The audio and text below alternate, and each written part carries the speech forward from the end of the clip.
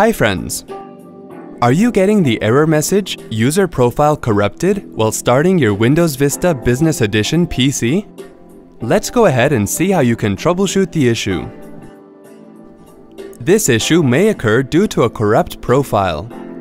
So you need to create a new profile to resolve the problem. To do so, click on Start and then click on Control Panel. Click on User Accounts. Click User Accounts again to open the Make Changes to User Account window.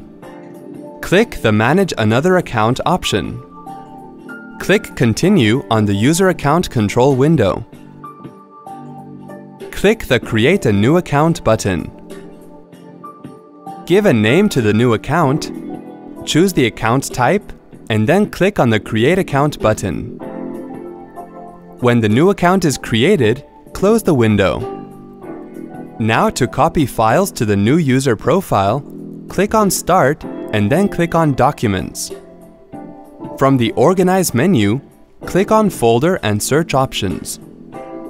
Click on the View tab. From the Advanced Settings section, select the checkbox next to Show Hidden Files and Folders option. Clear the Hide Protected Operating System Files checkbox. Click Yes on the warning window and then click on OK.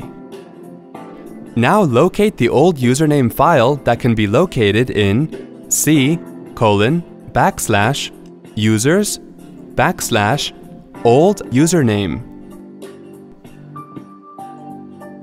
Select all of the files and folders in this folder except the ntuser.dat, ntuser.dat.log, ntuser.ini files. From the Edit menu, click on Copy. Now locate the appropriate new username folder. From the Edit menu, click on Paste.